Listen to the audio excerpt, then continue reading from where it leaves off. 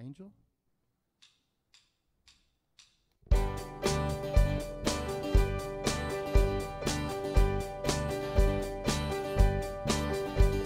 I wandered so aimless, life filled with sin. I wouldn't let my dear Savior in. Then Jesus came like a stranger in the night. Praise the Lord, I saw the light. I saw the light, I saw the light. No more in darkness, no more in night. Now I'm so happy, no sorrow inside. Praise the Lord, I saw the light. Just like a blind man, I wandered along. Worries and fears I claimed for my own. And like the blind man that God gave back his sight. Praise the Lord, I saw the light. I saw the light, I saw the light. No more in darkness, no more at night. Now I'm so happy, no sorrow inside. Praise the Lord, I saw the light. I was a fool to wander and stray, for straight is the gate and narrow the way. Now I have traded the wrong for the right. Praise the Lord, I saw the light.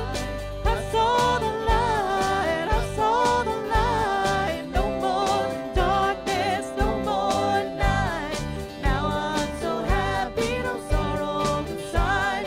Praise the Lord, I saw the light. I saw the light, I saw the light. No more in darkness, no more at night. Now I'm so happy, no sorrow inside. Praise the Lord, I saw the light.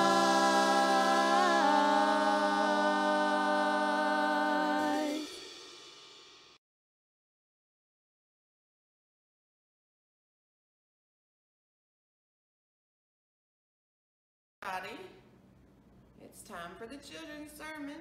So today we're going to talk about how to grow in Christ. The scripture that goes with the lesson today is Ephesians 4:14 through 15, and it says, "Then we will no longer be infants, tossed back and forth by the waves, and blown here and there by every wind of teaching, and by the cunning and craftiness of people in their deceitful scheming. Instead, speaking the truth in love, we will grow to become, in every respect, the mature body of Him who is the head, that is Christ." So, as we elaborate on that, I wanted to ask, is anyone hungry? Because I know sometimes it's hard to sit through church without a snack, so I thought I'd bring a little something along today. Are y'all hungry? All right, who wants some, let's see, apples and spinach? Or maybe carrots and peas? Maybe not. So what's the matter? Is there something wrong with these? You bet there is. This is baby food, isn't it? And you guys don't want to eat this anymore because you're not babies. You're all grown up and you can eat grown-up food. What's your favorite food? Is it maybe pizza? Hamburgers? Those are mine. How about hot dogs or macaroni and cheese? I love all that stuff too, especially bread. I wonder though, do any of you like oysters? How about salad? Anyone eat, I don't know, Indian food? Japanese food? Some of you guys might grow into that food one day, but right now you've found your ideal menu, haven't you? You know something? This baby food reminds me of when I first became a Christian. The Bible says when you accept Jesus as your Lord and Savior, you are born again. That makes you a baby Christian, doesn't it? And everyone knows a baby needs baby food. But there's something else we can learn from this baby food. We have to grow up sometime, don't we? Because you don't see your parents sitting down to a nice jar of strained peas, do you? That's why it's important that you don't stop learning about Jesus after you accept him as your Savior. You need to study the Bible, spend time in prayer and Sunday school, and worship God. This is the spiritual food you'll need to grow up strong in the Lord. Just as real food helps your body grow. I want to challenge you guys. Don't get stuck in the baby food age. Seek God with all your heart. Because if you do, the Bible promises that you will no longer be infants tossed back and forth by the waves and blown here and there in every wind of teaching and by the cunning and craftiness of men and their deceitful and scheming ways. Instead, speaking the truth in love, we will do all things, grow up into him who is the head, that is Christ. Thank y'all for being with us today. Let's say a prayer. Thank you, God, for this day. Thank you for the opportunities you continually put in front of us. Help those. You know the needs. You know the craziness in the world today. Please be with each and every one and their families. Keep us all safe as you see fit. These things we ask in your name. Thank you for the birds and the moon. Amen.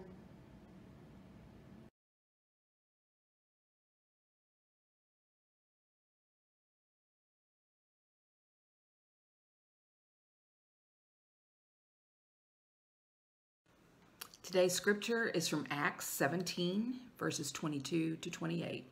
I'll be reading from the New International Version. Paul then stood up in the meeting of the Areopagus and said, "People of Athens, I see that in every way you are very religious. For as I walked around and looked carefully at your objects of worship, I even found an altar with this inscription, 'To an unknown God.' So you are ignorant of the very thing you worship, and this is what I'm going to do to proclaim to you. The God who made the world and everything in it is the Lord of heaven and earth, and does not live in temples built by human hands. And he is not served by human hands, as if he needed anything. Rather, he himself gives everyone life and breath and everything else. From one man he made all the nations, that they should inhabit the whole earth. And he marked out their appointed times in history and the boundaries of their lands. God did this so that we would seek him and perhaps reach out for him and find him, though he is not very far from any one of us. For in him we live and move and have our being. As some of your own poets have said, we are his offspring." This is the word of God for the people of God.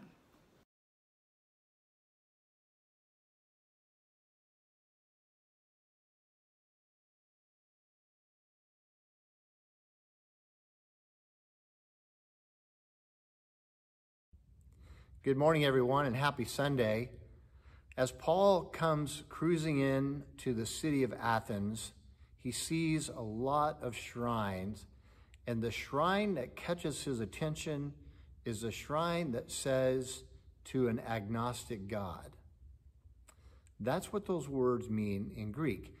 To an unknown God. This is probably what your Bible says. To an unknown God, and that word unknown is where we get our word agnostic. It means something that is not known, something that is forgotten, something that's not seen. And that is kind of the point of, I think, what Paul is talking about. The people are worshiping all kinds of things, all kinds of items, and all kinds of idols without seeing the one true God.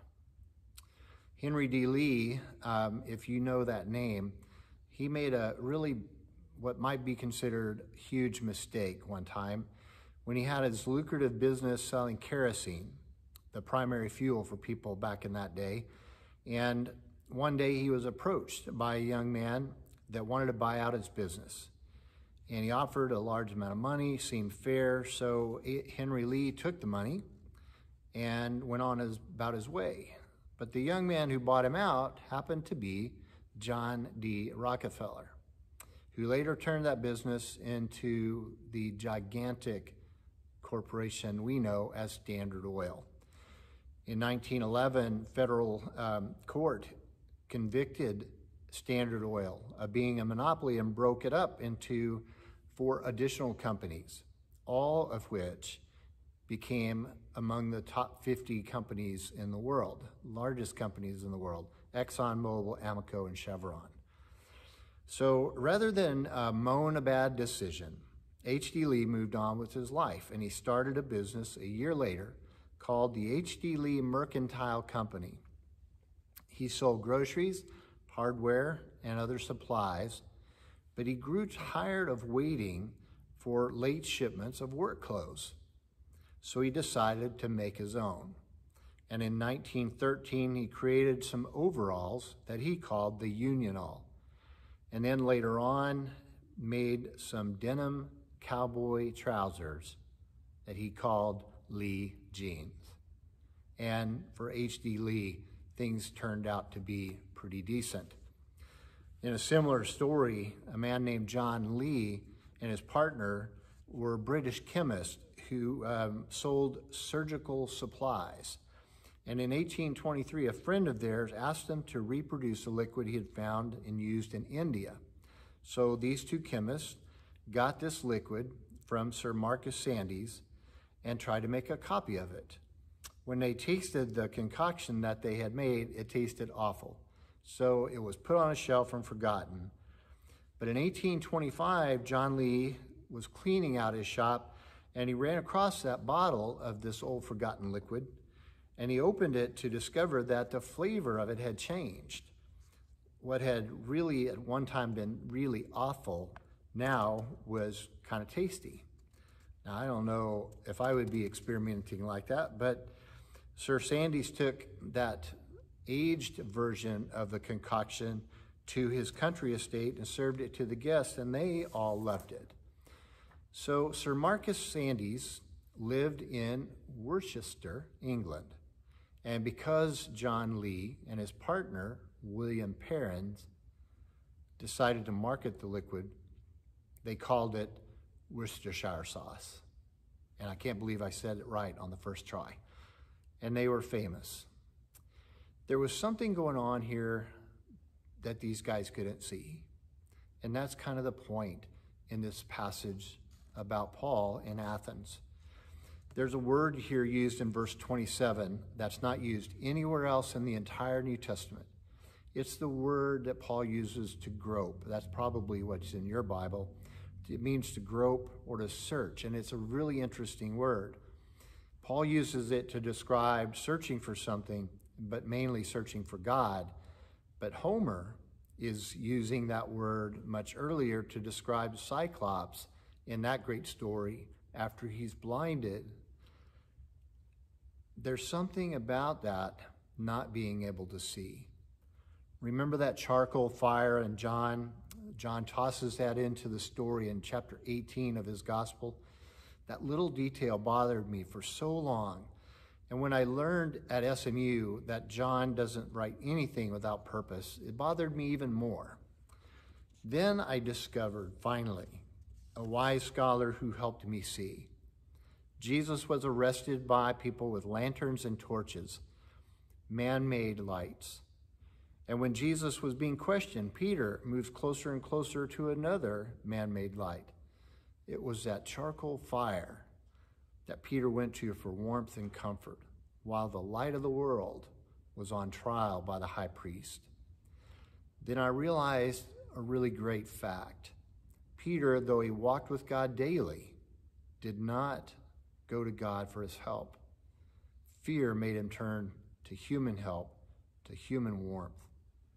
Peter was blind to who God really is. Now fast forward with me to Paul. He was a persecutor of the church until, that is, he saw Jesus. Remember what happened to Paul with his encounter with the risen Christ? Though his eyes were open, he couldn't see. He had to be guided around by the hand as one groping in the dark. Paul had always searched for God, spent his whole entire devoted life searching for God, and then found him and realized that he had never really known God at all. Fred Craddock did an Easter sermon one time on the Gospel of Mark and Mark's resurrection story. And he said there, the women went to the tomb, saw the angel, saw the empty tomb, heard the commission from the angels to go and tell the disciples that Jesus would meet them in Galilee. But all of this was too much for the women, and in a very honest Greek way, Mark describes their reaction. And this is kind of what they really say, what Mark really says from the women. They did not say nothing to nobody. They ran. They were very afraid. They were fearful. The women could not say what they were asked to say. Paul in Athens does not have this problem.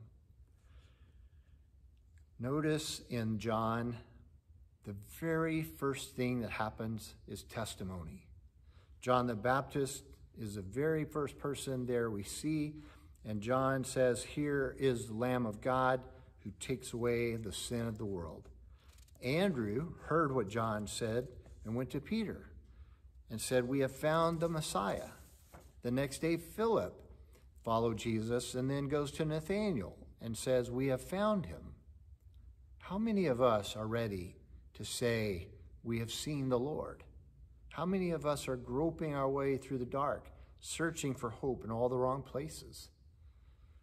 And most importantly, how many of us have truly seen the risen Christ and understood the power of God in this world and yet said nothing? How many of us look to other kinds of light in this world to save us? How many of us are looking to all other sorts of things right now, but to one true God?